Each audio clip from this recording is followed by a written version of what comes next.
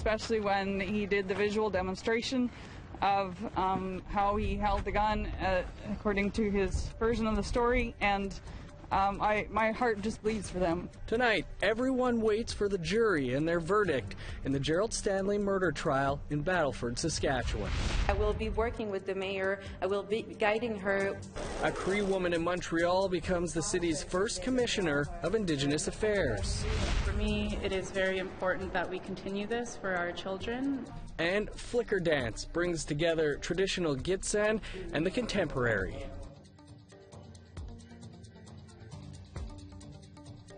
Good evening, I'm Dennis Ward.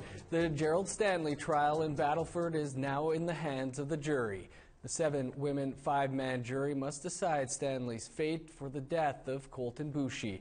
APTN's Chris Stewart has the latest.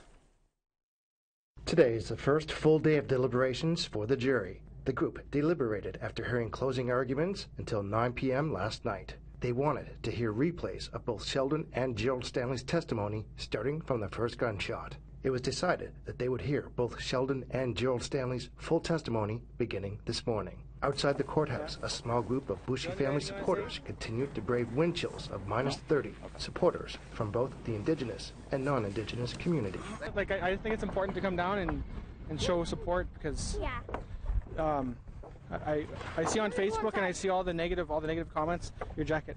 I see all the negative comments that like oh, he's a thief and this and that and everything, and you know, like I don't even know the entire story, but I know that I don't believe that someone has the right to shoot another person if for any reason. I really sympathize with the difficulties. I know it's extremely hard for a victim's family to have to sit through a trial. It's very emotional to have to relive all the experiences that happened and hear them, and especially when he did the visual demonstration of how he held the gun according to his version of the story, and my heart just bleeds for them. It just really breaks for them. After rehearing both the testimony from Sheldon and Gerald Stanley, the jury is once again deliberating. They have the option of acquittal, of convicting him of second-degree murder or manslaughter. The jury will be working into the evenings and weekends. Chris Stewart, APTN National News, Battleford, Saskatchewan. Now to Treaty 1, where today marked the end of the second week in the trial for the murder of Tina Fontaine in Winnipeg. 55-year-old Raymond Cormier has pleaded not guilty to second-degree murder. The court heard from a former friend of Cormier who testified he witnessed a fight between the teen and the accused. Brittany Hobson brings us more. Court heard more details about an argument between Tina Fontaine and her accused killer, Raymond Cormier, weeks before her body was pulled from a Winnipeg river. Tyrell Morrison told jurors he heard this 15-year-old and Cormier arguing outside the home he shared with his then-fiancée, Sarah Holland. On Thursday, Holland told court the fight occurred on August 6, 2014, 2 days before Fontaine was last seen leaving a downtown hotel. Both Holland and Morrison testified to using drugs with Cormier.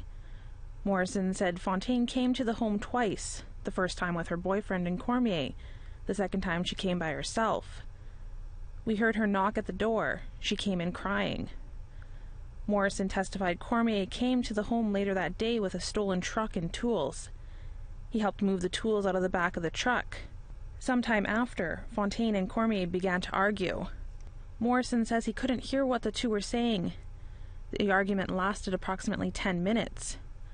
I remember her taking off, screaming down the streets. That was the last time he saw Fontaine. A couple weeks later, he heard about Fontaine's death through Facebook. During testimony, Morrison said Cormier seemed shocked and surprised when he told him the news. Court was told earlier in the trial police confiscated a stolen blue truck and tested it for DNA. Morrison's DNA was found in it. He told police he may have cut himself while moving some of the stolen tools. During cross-examination, defense lawyer Tony Kavanaugh suggested Morrison could have been involved in Fontaine's death. You had equal opportunity to assault or harm Tina Fontaine. Morrison said no. The trial is expected to run another 3 more weeks. Brittany Hobson, APTN National News, Winnipeg. And we would like to hear what you have to say about this or any other story. Here's how to contact us. Send an email to news@aptn.ca, like our APTN National News Facebook page. Follow us on Twitter @APTN News, or go to our website, aptnnews.ca. A Saskatchewan man who's coping with the death of his partner is sharing his story of love, loss, and addiction. Patrick Lavalley stood beside Marlene Bird through the course of her traumatic recovery from a brutal attack. She passed away last November. Now Lavalley is working to overcome a world of poverty and addiction of his own. We get more from CTV. You're going to take care of me today. That's all I ask. It's been a tough few months for Patrick Lavalley, having to say goodbye to his partner Marlene Bird after she took her last breath in November. I didn't think I'd ever love somebody that much. Bird was a victim of a brutal attack. Her attacker, Leslie Black, sexually assaulted her and set her on fire. Both of her legs had to be amputated. Lavalley recalls the day he found out about Bird's attack. He says he was in Edmonton at the time, but he knew he had to get back to take care of her. He says he liked caring for Bird because she was nice to him, even when he did something wrong. This was a nice one. I like this one. Now, 4 years later, Lavalley is finally taking care of himself. I thank God that I get to see another day sober without a hangover and not worrying about where am I going to get my next fix. Lavalley struggled with alcohol addiction since he was a teen. He tried getting sober several times before, but there was always something holding him back. I guess when you drink with somebody so many years, you want to go back into that drinking. And an addictions counselor says that's not uncommon, saying addiction is a family disease. That goal that you want to achieve becomes more and more elusive, and you ask yourself why am I fighting so hard for that when my loved one just wants me to be the same. But now Lavalley is celebrating 3 months sober. He started attending treatment and going for counseling. His sister Linda Lavalley says she has seen such an improvement in him, both physically and mentally. I can see the glimpse of the brother that I used to have now. From back when we used to go skidooing on the ice and get lost on the ice and do everything together. I see him again. Lavalley says he's looking forward to taking care of himself one day at a time. He says he plans on staying in Timber Bay because that's where he feels closest to his sweetie, Marlene Bird. Stephanie Villala, CTV News, Prince Albert. City of Montreal is taking one more step towards reconciliation with Indigenous peoples. Today, the mayor presented the city's new Commissioner of Indigenous Affairs. Danielle Rochette reports. A Cree lawyer from West Winnipeg, Marie-Ève Bordeleau, just made history. She'll be working closely with the mayor of Montreal as the city's new Commissioner of Indigenous Affairs. I can see two very important tasks. The first one is that I will be working with the mayor. I will be guiding her with everything, any questions that comes and that can affect the Indigenous peoples. The second very important mandate that I do have is to develop that reconciliation strategy. Mayor Valérie Plante says this new position will help her administration build bridges with Indigenous people in the city. When we talk about reconciliation, to me it's about acknowledging, celebrating, but also moving forward. How do we make sure that Aboriginal people, whatever you're a young one, an elder, a family that decides to live in Montreal, that you can fully participate to society and to Montreal's life. And that goes through housing, how do you find a job, how do you, your culture is being celebrated and recognized. So this is all part of that, and this is why Madame Bordeleau is going to be supporting me. A key part of Bordeleau's 3-year mandate is to implement the United Nations Declaration on the Rights of Indigenous Peoples. UNDRIP was endorsed by the City of Montreal in August 2017. I really need to work with the different First Nations, Indigenous communities and government in order to see and to understand exactly what has to be done within the City of Montreal and its territory to be fully able to implement that UNDRIP. Bordeleau will also develop a training program for city staff and elected members. It will include Indigenous history and how it relates to the 35,000 Aboriginal people living in the big city. Daniel Rochette, APTN National News, Montreal. Some youth in Whitehorse received a baseball lesson of a lifetime as members of the Toronto Blue Jays came to play ball. That story and more coming up after the break.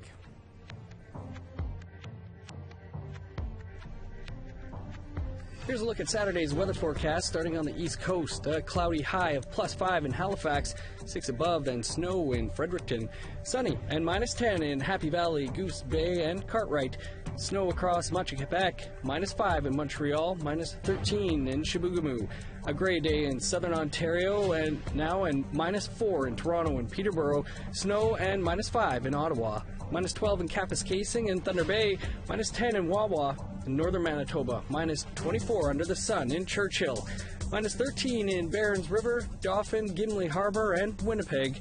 Over to Saskatchewan, -11 in Saskatoon and North Battleford, -17 in Uranium City, -19 in Stony Rapids.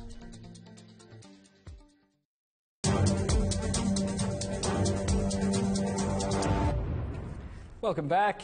Youth from Northern Ontario are meeting in Thunder Bay for 3 days. Over 100 youth traveled from all over NAN territory for the conference. Anishinaabe Nation represents 49 First Nations, most of them remote. The participants will take part in activities that focus on cultural teachings. Winona Gagnon sits on the NAN Youth Council. Bringing them back to the culture because of the residential schools and because of all the things the settlers try to do to assimilate us, it really stripped away of our identity. But within the youth now, they're starting to take interest of what was lost, and they're really starting to fight back. Learning to play baseball has a whole new meaning for some Yukon students. That's because representatives from the Toronto Blue Jays threw a few pitches in Whitehorse to teach the youth about leadership skills and how that can lead to reconciliation. Shirley McLean has more. Being a leader is knowing who's who on your team, and those skills are being tested with the name game. It's a fun game, but learning how to build and maintain a team are skills these grade 7 students are being taught at this Rookie League leadership camp. How to be a coach, how to be a leader, how to teach younger people how to do stuff, reconciliation, how to work as a team, and most of all, baseball. What do we want to do first? What do we do the first thing in Rookie League? Remember the wave? We stretch. Lauren Simonson is with J-Care, the charitable foundation of the Toronto Blue Jays. She says baseball is a game of resiliency. So in baseball, if you fail 7 out of 10 times, you're going to be in the Hall of Fame. So you succeed 30% of the time, you're going to be a Hall of Famer in baseball. So we talk a lot to the kids in our programs about how we all have challenges in life, and we all fail at different things in life, and we have to pick ourselves back up. And so baseball is sort of a really, really good analogy when it comes to that for kids. There's more being taught than baseball skills. Lessons of inclusion, fair play, and other workshops to understand the cultural gaps between Indigenous and non-Indigenous youth. For Lewis Thompson, learning about the legacy of Indian residential school is helping him to understand that life is a game of resiliency. My grandma went to residential school, and then she had my mom, and then my mom had a hard life. Maybe his grandma went to residential school and gave his mom a hard life and took it out on him, and then she started to drink, and then he got taken away from his family. The Rookie Camp is hosted by the Yukon Child and Youth Advocate Annette King. She saw this as a good fit to answer some of the TRC's calls to action. That call for funding for youth programs to learn about reconciliation and for youth to be engaged in sports. Now kids know so much more, and it's all about repairing that harm, and I think this is the generation we want to see integrating play and culture and moving forward without that pain and suffering and racism and separation. For Zach Godin, he's not sure what reconciliation means, but he says he's learning how to be a leader. You have to be nicer to people. You can't be rude. You can't shout or shut them out, and you just have to include everybody. The youth will take their skills from rookie camp back to their own schools and set up similar programs for children in younger grades. Shirley McLean, APTN National News, Whitehorse. Dance is universal and can be shared across language and cultural barriers. A company from BC has set out to share their traditional dance with a modern flair. Beverly Andrews caught up with them at a performance in Toronto.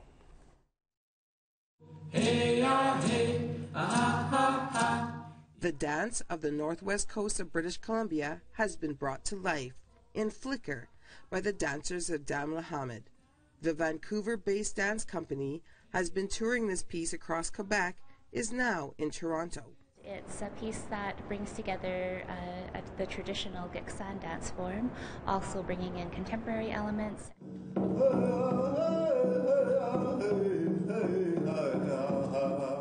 Although the inspiration for Flicker is based in tradition, the story, regalia, songs, and choreography are newly created.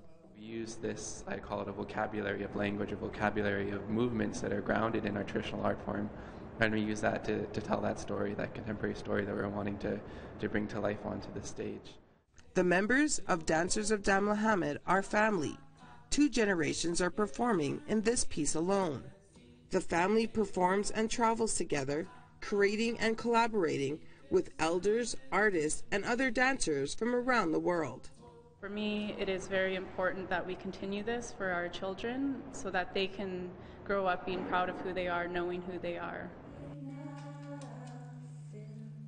After this tour, Margaret Grenier will be directing the Coastal First Nation Dance Festival in Vancouver at the end of February.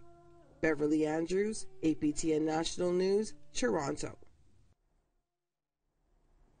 A group of NWT stone carvers are hoping to pass along cultural knowledge to newcomers in the territory.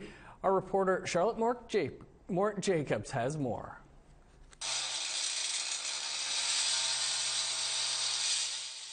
From a giant marble slab to a smooth soapstone masterpiece, the North is a treasure trove of traditional art. Now 3 well-known NWT carvers are opening up their space to share the craft. There's nobody in Yellowknife that's doing workshops for carvings, and that might be a great thing for tourists to do, like in their free time. This would be a good way for them to sit down and learn of our culture and learn about the soapstone carvings that we do. This month, Daryl Taylor and Eli Nazagadlowick of Tuktaaktuk and John Sabaran of Fort Simpson banded together to launch the Frozen Rock Studio in Yellowknife. With the hum of tools and clouds of dust, these artists hope to carve out a space for hands-on learning in tourism. You don't really have to draw, you just need the courage to come and try something new. Well, I think people come here learning some of the history and some of the ways of Yellowknife, but they really are not really in full contact with local people of the North. Aurora tourism is on the rise in Yellowknife, seeing an increase of 1/4 in just this last year alone. Frozen Stone Studio is hoping to partner with tour operators to expand on Aurora tourism. But Nazagadlowick says working as an artist full-time in Yellowknife does not come without challenges. One of the difficulties is having other workshops and why they haven't come up is the infrastructure, like a place to even have a workshop. So infrastructure, finance, and trying to get backing. The group also hopes that workshop participants will take away more than just tactical skills. We're sharing with them our livelihood of our parents from generations back that are nomadic, and And in the evenings, they would sit and carve and make tools, and that turned into an art form later on in life. Charlotte Mort Jacobs, APTN National News, Yellowknife. Some great looking work there. An all new episode of APTN Investigates airs tonight. We've got a preview for you coming up right after the break.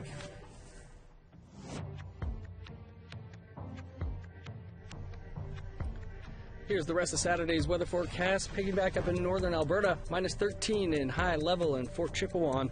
Sunny and minus 5 in Medicine Hat. Minus 6 under the sun in Lethbridge. Beautiful looking day on the west coast. Plus 5 in Victoria, Vancouver, and Campbell River. Minus 8 under the sun in Prince George. A sunny 15 below in Dease Lake. A cool day across Yukon, minus 32 in Dawson City, minus 29 in Old Crow. Over to NWT, minus 15 in Fort Liard and Fort Simpson, minus 26 in Sax Harbor, minus 23 in Polituck and Colville Lake. In Nunavut, sunny and minus 40 in Repulse Bay, minus 36 in Chesterfield, minus 38 in Iqaluit, and the cold spot is Igloolik at minus 41.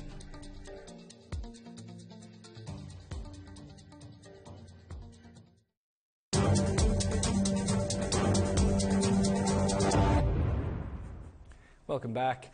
A young woman dies by suicide after returning to a tiny northern community, and her family is looking for answers.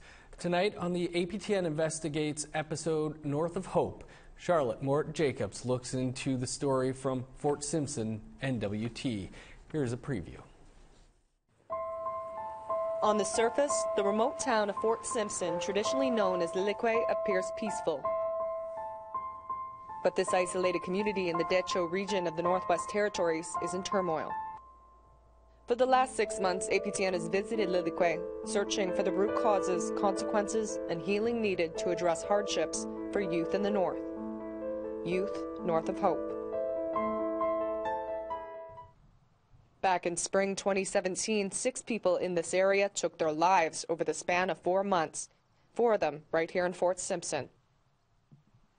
The coroner ruled all of their deaths as suicide, but for the families and friends, each fell through the cracks of an inadequate mental health safety net. Only a month into her summer vacation, Melissa was relentlessly bullied. I think at home it was probably the safest place you could possibly be because no one's going to go there, but then you still have your phone with you, and I think that was the only portal they had to attack you at that time. Researchers argued that the larger systemic inequalities experienced by Indigenous people across Canada can lead to an increase in bullying. Thompson-Simpson Secondary High School, where Melissa went, had a zero-tolerance policy towards the mistreatment of students. But did it really address the bullying? The bully follows the kid through their entire life in a small northern community, and it's very hard to respond to that because it's so spread out or so insidious. And you can watch that whole episode tonight right here in just a few minutes. And that is your APTN National News for this Friday. For news anytime, including the latest in the Gerald Stanley trial as we await a verdict, visit our website, aptnnews.ca. I'm Dennis Ward. Have a great night.